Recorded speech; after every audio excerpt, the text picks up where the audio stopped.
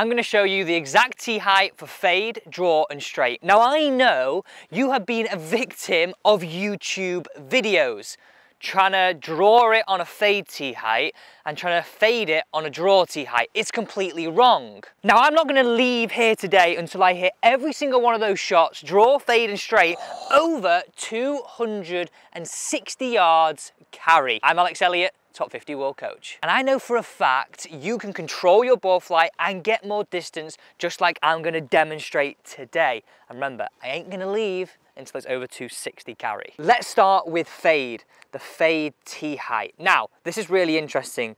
The fade tee height, if I can stop it on there, is going to be your lowest. And that's why you're going wrong. So many golfers tee it low because they feel more comfortable. Now this is the tee height I want you to have when you're fading the golf ball. Now there's not just tee height involved in this. Each and every one of these positions, you need to make sure you've got the right ball position to correspond to it too. So there's a little bit of science at play here. Essentially, when the ball's teed lower, you want to hit down more.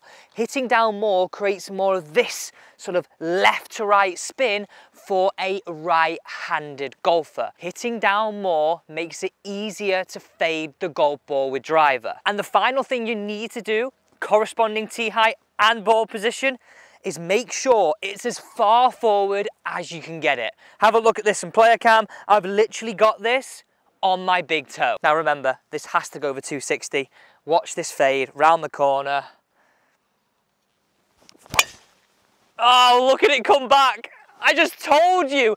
Now the only thing is, will it have the yardage? We had the ball flight. Drum roll. Oh, we're just short on the fade, but what a hit that was. What a hit. Maybe slightly sort of low, but that was the perfect shot shape, just through the right ball position and the right tee height. Now, why ball position is so key, moving your ball position further forward, have a look at this arc on the screen right here, essentially means you're more likely relative to the ball to have a slightly outswing path, making it more fade bias. Now, so many golfers want to hit the golf ball straight, but remember, I said so many of you become victim to trying to draw it off the wrong tee height. Also, so many comments here about how you hit it straight. I'll be honest with you, this will surprise you. This is my least used tee height. But before I get into that, I need to hit this fade shot 260 carry. Ooh, that has to be it. That is it.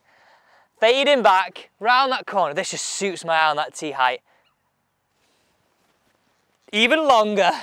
270 yards carry, fading it round the corner. It just shows what a difference it makes. Now this is the tee height for straight, and this will be a little bit higher. So you can see a quarter of the ball above the face. As I said, this is my least preference in terms of what I'm comfortable doing. So this might be the hardest one to get over that 260 mark. But if you follow this, I do believe you can gain some yards. Ball position, we want to move it slightly back, so we're going inside the left heel now, on the left heel as opposed to the big toe. But please follow this. Look at that ball position from player cam inside my left heel. And you know what, even better, if your playing partner, your doubles partner's making this mistake, pull them up on it and say, hey, you know what, if you're trying to hit it straight, do this.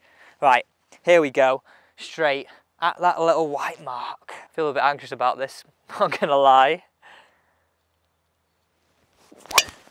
It's poker straight. It's absolutely poker straight. It's a tiger line. I'm a little bit nervous. Come on, please.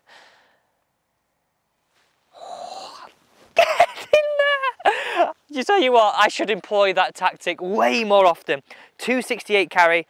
I'll be honest, that's probably 18 yards further than I thought it was going to go, and that's the success you can have. Did anybody else feel that pause of silence before getting that yardage? But anyway, on to the next one, draw tee height and ball position. We're now talking draw tee height, and I said at the start of the video, this is where you've been going totally wrong and become a victim to YouTube videos. So let's talk how high you want to tee this. Now this will feel super uncomfortable, but we need 3/4 of the ball above the face. Something like this you can see here. Please, please, please, please, please copy that.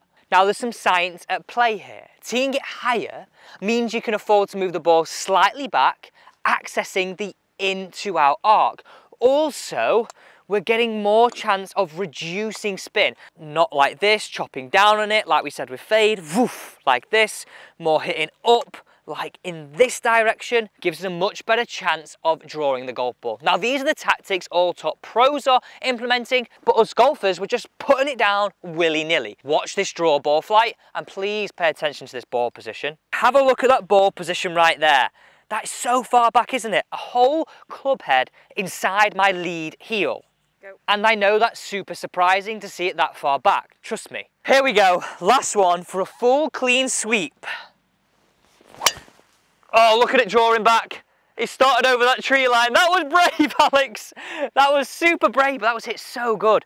It's got to be the longest. It's not.